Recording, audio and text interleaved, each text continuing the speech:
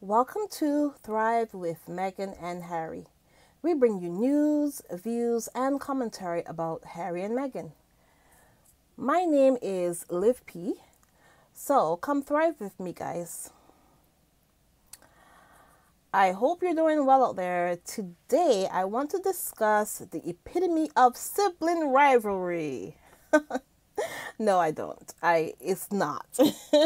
It's really just the story of a big brother who was supposed to be gracious and to his younger brother, but he decided to go left field with it. Basically, that's what it is. I would call it.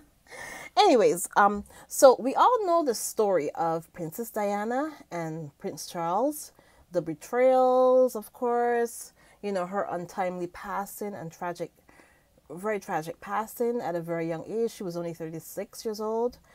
And the fact that Harry and his brother lost their mom, at the tender ages of 15, and Harry was only 12, you know. That's how old my daughter is now, and I couldn't even imagine. Either way, we all know that story.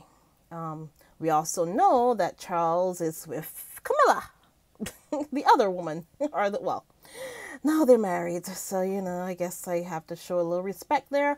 But the woman who pretty much, in my opinion, was a party to all of the hell that Diana went through, those unhappy days in the palace, all the stuff she went through. When she cried, she threw herself down the stairs and just went through a very depressing time in that incredibly cold and unfeeling institution that people in the UK seem to think is a normal, warm, caring, cuddly family. And I'm like, you can look at them and tell they're not, but that's just me. Either way, I wanted to talk a bit about Harry and Wills and their relationship, or lack thereof, in the last couple years. Now, we all remember when Kate started dating William, and all we used to see over the years was Harry standing by his brother and his brother's girlfriend. Whenever anyone asks Harry about Kate, we can go back with photographic and video footage and evidence all the amazing things that Harry said about this Kate woman, this girl, Kate, right? Whether these things be true or not, Harry has always made it his business to make these two people look good in interviews, etc., right? Harry never had one bad thing to say about either of them, right? And we all know this. So, my goodness. And you know what? We don't know. We don't know what happened behind closed doors, right? They could have been manipulating Harry. We don't know. We don't know what the situation is behind the scenes. But in front of everybody, in front of the cameras, he was always, he always said good things about them, both of them. Even to this day, he still does that. And I remember in an interview, Harry saying he's glad to finally have a sister. He was talking about Kate. He's finally glad to have a sister, right? Even the last few times that Harry spoke about his brother, he said good things. He said he will always love his brother and that there is just space between them. That's what he said in the last couple of interviews that he did, talking about his brother. He just said, oh, well, there's space, and that's it. My point is that throughout the years, all Harry has ever shown us is that he's loyal to the people who he loves, and he will always say great things about them, even if they are, going through problems, together at the time, even if, he's going to have an issue behind the scenes. In front of the cameras, he's always been like the best person that you could ever ask for, right? Now, let's flip the script now and discuss the nightmare of a brother that is Prince William. Now, we've always seen that in the teen years, right? The only one we ever saw get into trouble was Harry for some strange reason. There was so much footage, coverage of Harry and and in the newspapers and Harry drunk and in clubs and all this stuff. That's all we ever saw, right? But somehow, miraculously, we don't have one picture or video evidence of Will's doing any of that stuff for some weird reason. And I wonder why. Because it's well known that William was pretty much going to the same parties as Harry, and they were doing the same things. Yeah. And for some reason, there are only pictures of Harry. I wonder why. That honestly tells me, guys, that Harry, over the years, Harry was used as a scapegoat for William and his atrocious behavior, in my opinion. Right? He's a scapegoat. He was always a scapegoat for William. And just hiding whatever bad things that William did that we never saw. And do you know what shielding and protection of William has created? Do you know what them hiding William and whatever mistakes he made and never showing us the mistakes he made as a teenager? You know what that did? That has turned him into a full-blown, pathetic, jealous man-child. That's all I can call him, sorry. You know, he doesn't know how to be happy for his little brother. And they've both been through, and I can concede that they've both been through hell together with their, with the loss of their mother at such a young age. And I can concede that to William too, right? But the problem is, William has been so guarded and protected that I truly believe, right, that they have inadvertently created a huge, horrible monster. A bald, diabolical, fuming, enraged, incandescent monster. Right?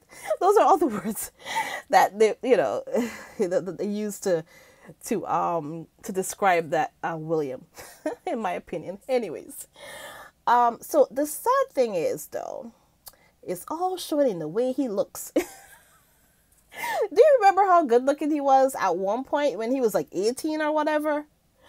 How does somebody lose all their looks and hair by the age of 38 or 39 or whatever he is? I don't even know how old he is. He's probably 39, I guess.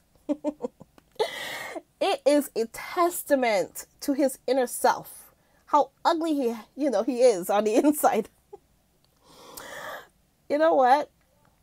All the ugly from the inside just spills on out. That's what happens. That's why he's so ugly now.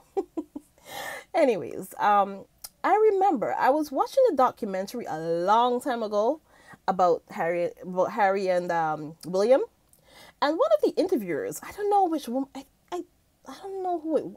I think it was that Ingrid Sturd woman.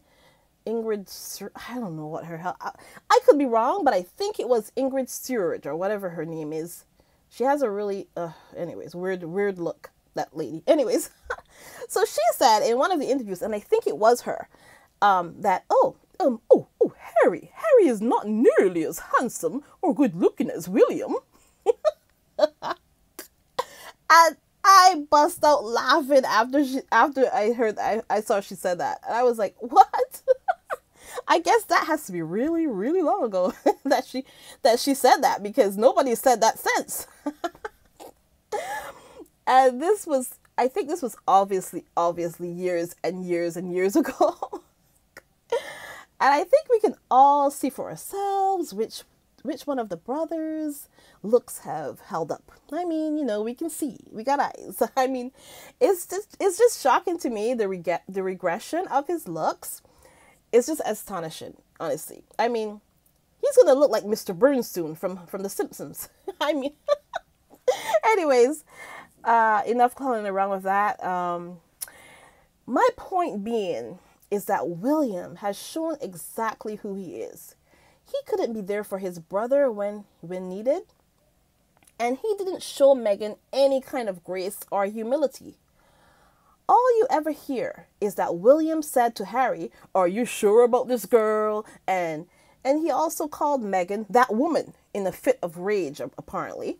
And this is all in the news. We've all seen this in the news, right? That's the stuff that comes out about him, talking about Meghan, right? Right? So And the funny thing is, those smart people in his team, right? They seem to think that this makes him look big and bad and important for some reason. And I'm like, really? Is that what you think it does? I think it seriously backfired because all we know is that William is always incandescent with rage. That's all we know about William. Is this the person who you think should be a king? Seriously? Is this who you think should be king? So I'm thinking it's not too king-like to be incandescent. I don't know. Especially incandescent with rage. All it shows to me is a lack of compassion and humility. And those are the kind of things you actually need in a king, if there's such a thing as a king. So anyways, so all it shows us is that William, just from his behavior and all the things that comes out in the news about him, William is just a selfish-minded person because he has never shown Meghan the same grace that Harry showed to Kate.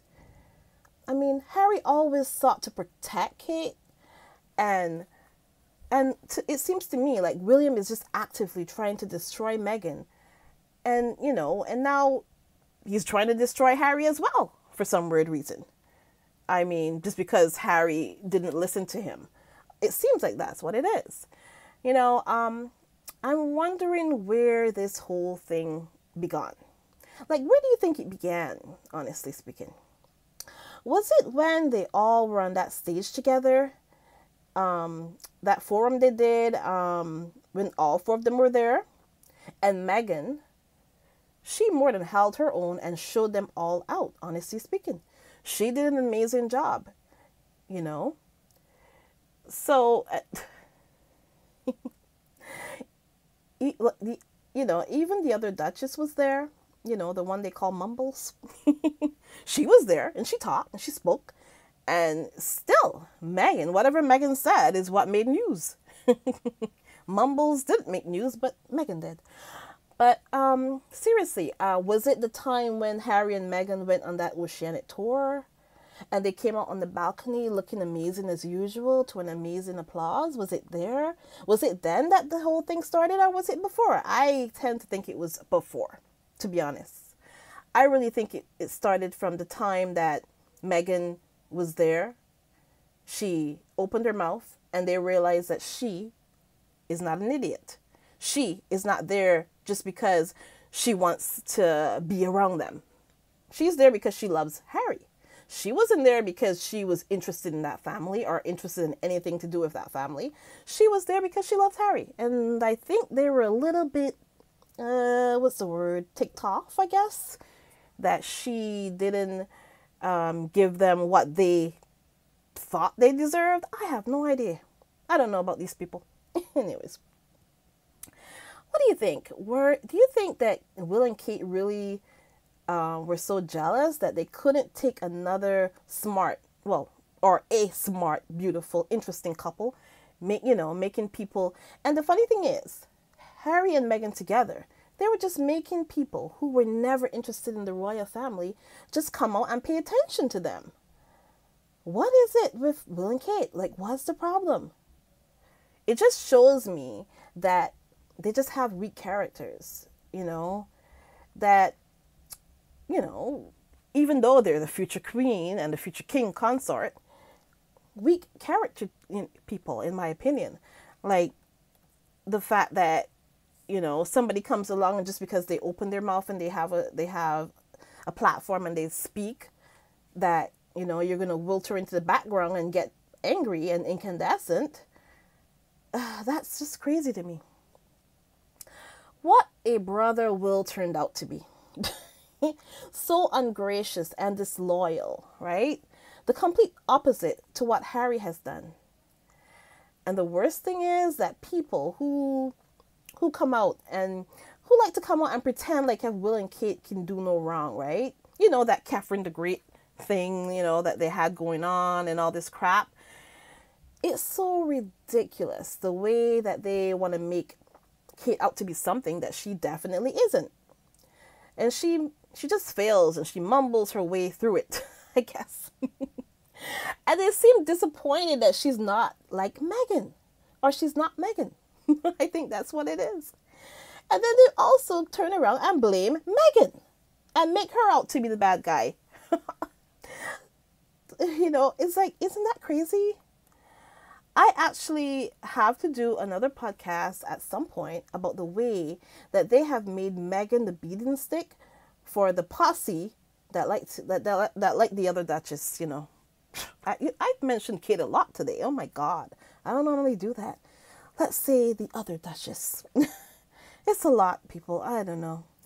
But the whole gist of the story is that William has shown us all that he is not gracious like Harry is. He's not fun like Harry is. He's just not what he doesn't have what Harry has. And it's interesting to me that the person they tried to make Harry out to be is in the press is a farce, and it's not only.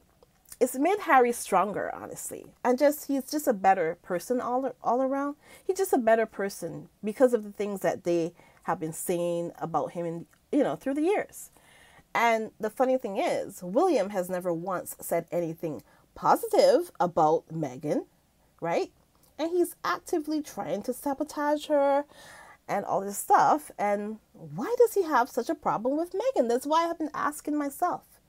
Is it because, like I said before, Meghan came there, saw what they were, realized that they were just horrible, and took her husband back to Montecito with her?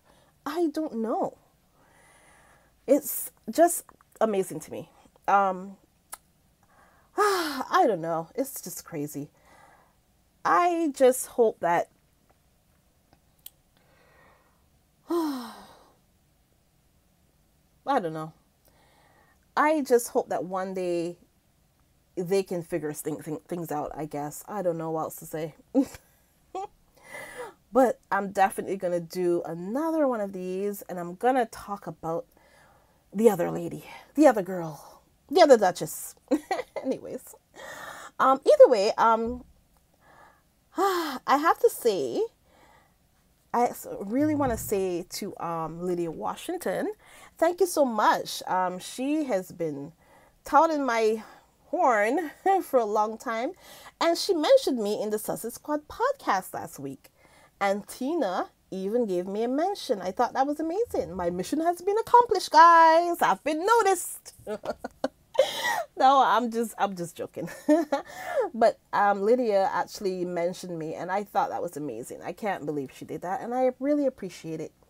I hope that I live up to the expectation of the channel, and I hope that I can, just do good things with this channel. And I really appreciate every time that everybody comes out and just supports. And, as I said, right, always try to, just try to do the best I can. And, I appreciate it if you guys like and subscribe and share it. I try to do my best, and I hope, one day people will get to see the podcast more. And yeah, and also the Duchess of Success channel, I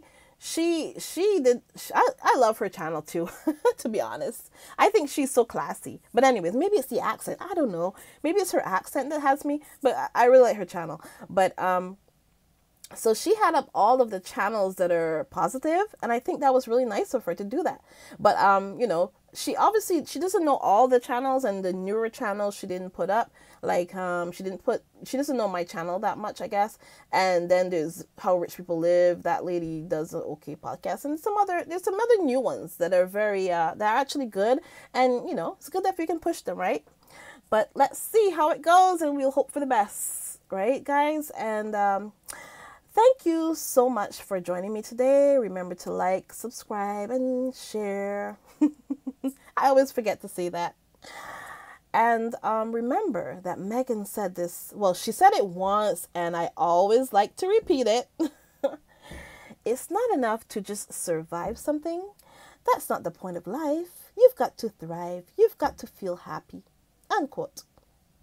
So, bye guys, and thank you so much for joining me. And I also want to say hi to Church Nellie. She's always there Arnold is always there, and everybody else who comes out and Lydia, of course, Lydia Washington, you're the best. I just want to say thanks to everybody for trying to get it out there, and I really appreciate it. I love you guys, and I will talk to you soon. Have a great one, guys. Bye.